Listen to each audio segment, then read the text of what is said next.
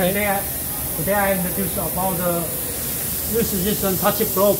Measures the ball, this is the ball's diameter and the length of this one from center to here. Then you can use the programs. You can use the programs. You must create the programs. You have this mode, automatic, the program automatic running mode. Then you can search your programs here. Now we put to here. Okay, enter. Now when you enter this one automatic running. You can control speed.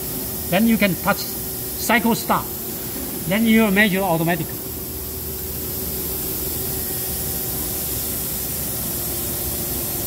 Normally it's 100%. Normally it's 100%. If you are afraid to touch the collisions or something, so you can use the control speed. The second time you can use the 100%.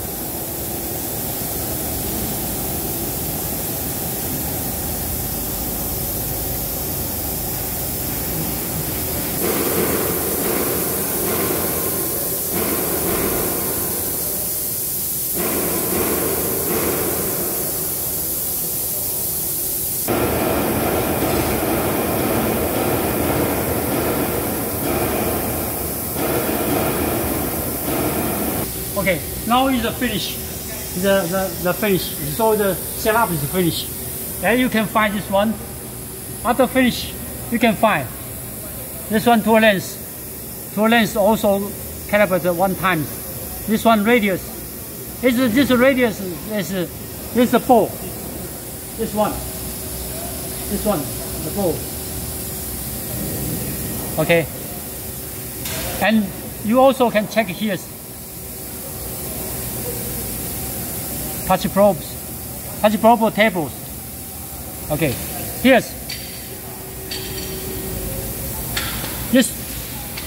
this one is the X direction. This one Y directions. This is when some of the arrows is like a vibration or something.